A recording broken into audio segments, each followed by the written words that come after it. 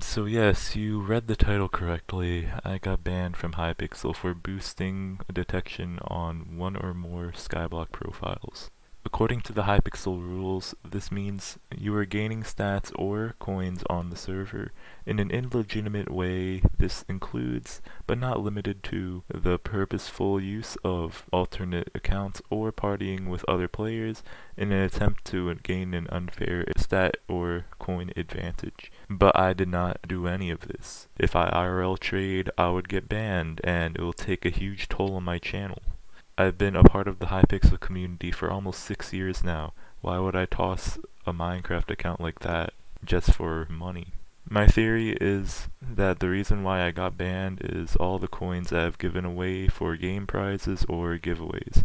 In the giveaway rules it states, giveaways and advertisement of giveaways are not allowed in Hypixel Skyblock if they are done with the intent of to promote or advertise a service or community. My giveaways have never had the intention of advertising a service. They are not mentioned in videos because I don't want to be promoting my Discord server. Now whenever I host giveaways, I only mention it to my Discord server, where they do not need any requirements nor to join anything to participate in the giveaway. So you're probably wondering, what does this mean for the future of the channel?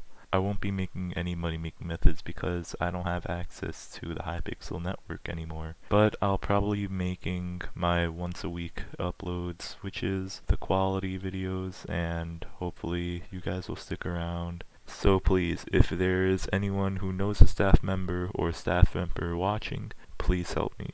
I hope that you consider this appeal. Have a great day, and once again, thanks for watching.